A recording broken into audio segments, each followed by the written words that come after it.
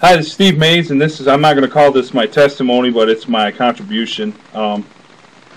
When I was young, probably 4 or 5 years old, my family made it clear to me that I had a homosexual friend, which I was unaware of because I was innocent at the time.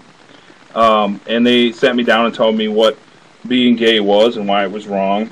They're more open-minded now, but it was a different time when I was younger. But up until that point, we had a good friendship, and then after that, it became strained. And I think after a year or so, we weren't friends anymore because I was so self-conscious about it. And then into high school and different things, I had always been around gay men, but it never, I just kind of ignored, what I was told by my family. I just figured, well, okay, they're different, but it doesn't really affect me. So I remember in 1998. I did the Grease stage play, and one of the members was gay, but I mean, he was cool. But it was still, I had this thing where, okay, this guy's a little different, but.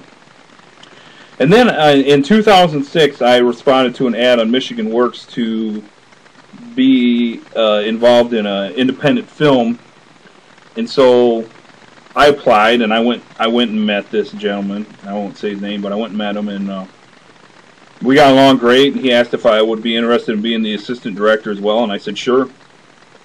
So we were working pre-production for this film for, I don't know, probably 3 months, and we got to be pretty close friends, and I was chatting with him on Yahoo Messenger one night, and because I had never seen him, have a girlfriend or anything at the house, and I said, so what are you going to do tonight? He said, go to the bar. I said, oh, so you're gonna get some chicks, And there's like this long pause, like a 5-minute pause, and I was like checking my messenger, and he said, you know I'm gay, right? And that's when I realized, I had no clue that this person was, gay. So I think that really opened my mind to the fact that, gay people are just like straight people and every other kind of people. So I just if something like that can happen and open everybody's mind to the acceptance of it, that'd be great. The thing is that I just turned 30 today. Our generation, I mean, I'm middle aged, but then they're younger people. If we can get all these people thinking that way, all the older generation and the bigots and everybody, they'll eventually fade away, and then the new generation will take over.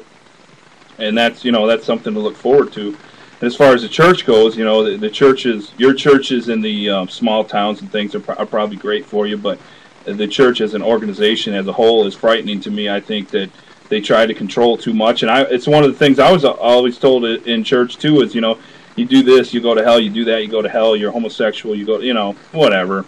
So it's just, I appreciate the chance to talk and tell my little story, and hope, maybe it'll change some straight man's opinion out there. Thanks, bye.